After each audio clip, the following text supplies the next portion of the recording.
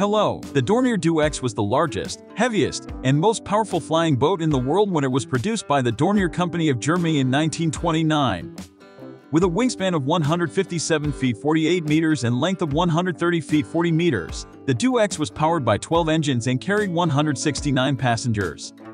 First conceived by Claude Dornier in 1924, planning started in late 1925 and after over 240,000 work hours it was completed in June 1929.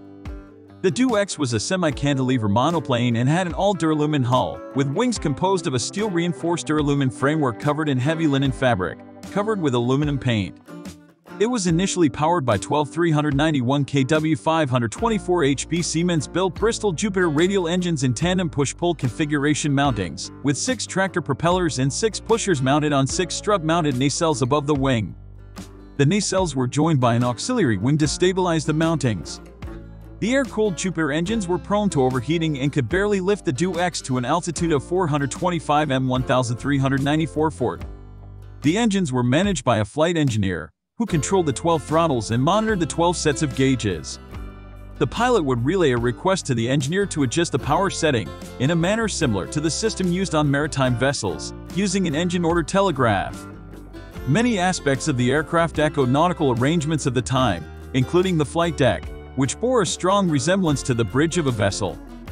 After completing 103 flights in 1930, the Do X was refitted with 455 kW 610 HP Curtiss V1570 Conqueror water-cooled V12 engines. Only then was it able to reach the altitude of 500 m 1600 ft necessary to cross the Atlantic. Dornier designed the flying boat to carry 66 passengers on long-distance flights or 100 passengers on short flights. The luxurious passenger accommodation approached the standards of transatlantic liners. There were 3 decks. On the main deck was a smoking room with its own wet bar, a dining salon, and seating for the 66 passengers, which could also be converted to sleeping berths for night flights.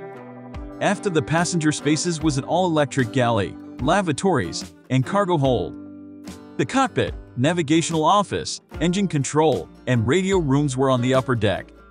The lower deck held fuel tanks and 9 watertight compartments, only 7 of which were needed to provide full flotation. 3 Do X's were constructed in total. The original operated by Dornier, and 2 other machines based on orders from Italy. The X-WO, named Umberto Manelner registered Iridi, and X3, named Alessandro Guidoni registered Iabon. The Italian variants were slightly larger and used a different powerplant and engine mounts. The Flugskiff flying ship, as it was called, was launched for its first test flight on 12 July 1929, with a crew of 14. To satisfy skeptics, on its 70th test flight on 21 October there were 169 on board, of which 150 were passengers, mostly production workers and their families, and a few journalists. 10 were aircrew and 9 were stowaways. The flight set a new world record for the number of people carried on a single flight, a record that would stand for 20 years. After a takeoff run of 50 seconds, the Do X slowly climbed to an altitude of 200 m 664 ft. Passengers were asked to crowd together on one side or the other to help make turns. It flew for 40 minutes. To introduce the airliner to the potential United States market, the Do X took off from Friedrichshafen, Germany, on 3 November 1930, under the command of Friedrich Christiansen for a transatlantic test flight to New York.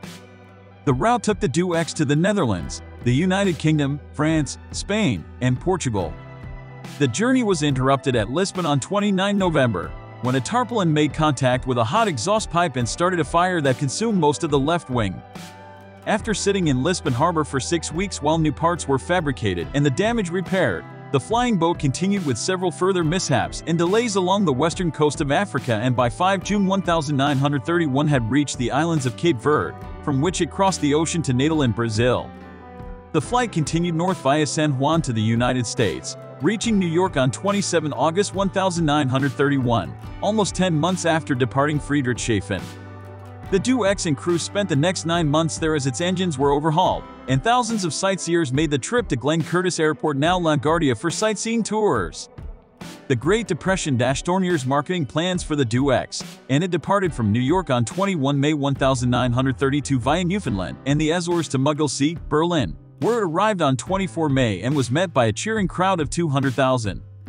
The Do X2 entered service in August 1931, and the X3 followed in May 1932.